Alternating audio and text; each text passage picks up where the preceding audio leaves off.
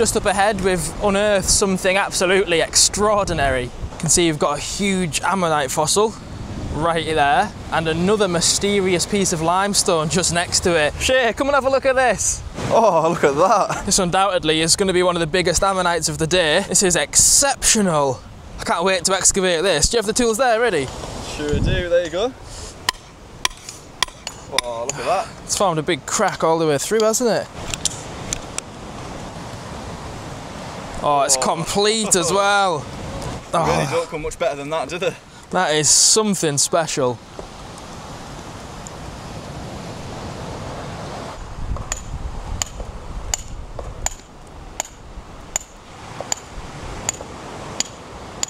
So we've got that there.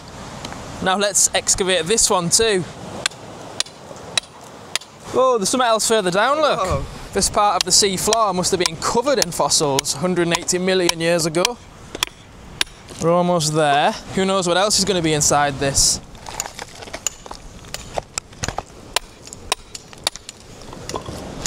Oh, there we go. There's that other nodule. What do you reckon? Is that going to contain anything? Oh, I think it's guaranteed to have one in. Oh, whoa. Look at that. That's the other one. Oh my goodness. Look at the quality of that outer edge. They really don't get much better than that, do they, Aaron? It's really something incredible to find these all near each other. Let's see if we can be the first people in 180 million years to see what this fossil looks like. I actually think this could be a good one to use the hammer and chisel. Hey, there we go. That sounded like a nice split. Here we go. Whoa! Hey. That's an amazing one, isn't it? Look at all the gold pyrite on that one. The pyrite in the shell is absolutely gorgeous.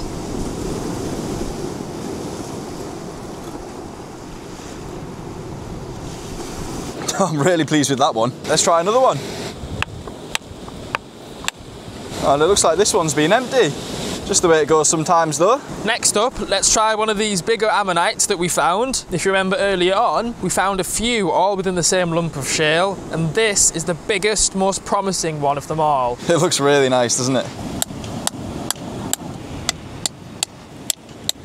Well, we tried our best with this one. However, it's just not opening up. It's a little bit too thin.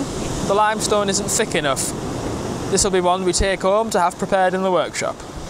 Next up, let's try this nodule here. The ammonite is quite rotten, but there's a chance that it'll open nicely. Might as well give it a go. Oh, there we go. The ammonite started to be revealed there.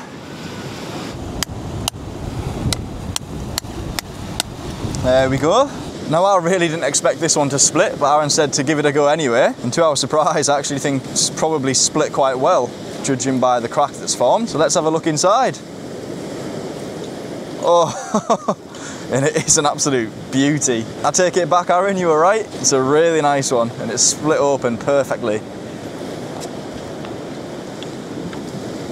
For a nodule that was so rotten, I did not expect an ammonite of this quality to be hiding within. What an awesome find.